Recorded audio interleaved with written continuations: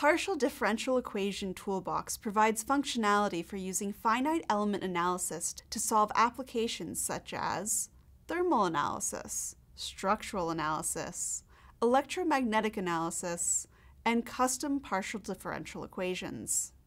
The first step in the FEA workflow is to define the geometry. You can import from 2D or 3D models in STL or STEP file format, or create geometries using primitive shapes and Boolean operations.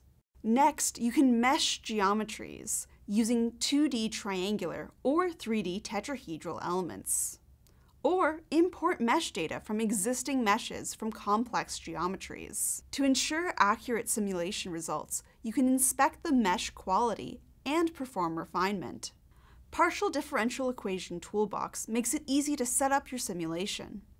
In this thermal analysis example, material properties like thermal conductivity and boundary conditions, including convection, fixed temperature, and heat flux, are applied using only a few lines of code.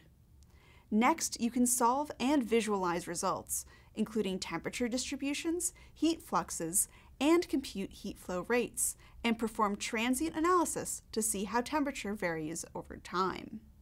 You can run multiple simulations in parallel to perform design of experiment studies. You can also create a reduced order model to reduce the computational complexity of your system.